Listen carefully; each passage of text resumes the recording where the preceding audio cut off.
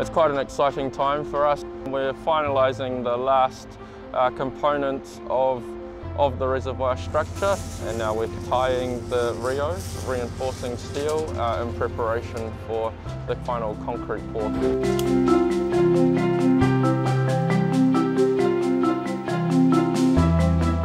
We've got tie-ins happening next week. Is a connection of our newly built asset here, the reservoir, into the existing water transmission main.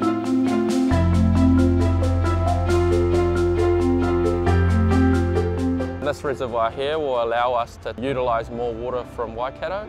It also improves the resilience in the southern area, so if we have a power cut at our plant, then we can still serve demand from this reservoir. And the additional uptake from Waikato, it allows Watercare to take pressure off the dams, which is quite a significant source of our water, and going forward it then allows us to replenish those. So yeah, really important asset.